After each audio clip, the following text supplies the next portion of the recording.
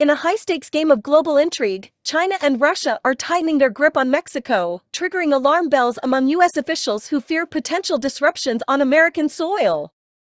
As tensions escalate between the United States and both nations, intelligence agencies from China and Russia are rapidly expanding their presence in Mexico, raising suspicions about their sinister intentions. Amid ongoing U.S. China tensions and the protracted war in Ukraine, American officials cautioned that the rise in Chinese and Russian intelligence agents in Mexico may be part of a broader strategy to sow discord and create instability in Mexico, thereby making it easier for these actors to harm U.S. interests. The warning signs are evident. Chinese spy balloons have ventured into U.S. airspace. Military confrontations in the Taiwan Strait, bans on American companies, and escalating espionage efforts in Cuba. Simultaneously, Russia has downed a U.S. military drone, harassed American fighter jets, and detained an American journalist on baseless charges.